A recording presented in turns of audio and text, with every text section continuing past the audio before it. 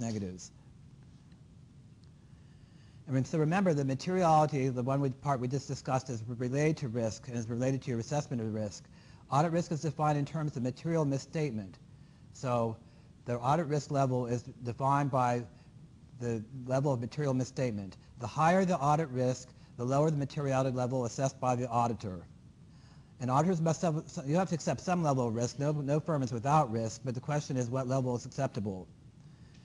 And risk exists, so the question is, well, how do you address these risks, and how is the company addressing these risks, and what can you suggest to the firm to address these risks? And proper risk response is part of addressing and achieving a high-quality audit. So the firm may not be 100% successful, but if they're showing that they're making a great effort and they're actually, it's just a matter of time before the risks become totally successful, then perhaps they would get a better quality audit. An audit risk is evaluated in terms of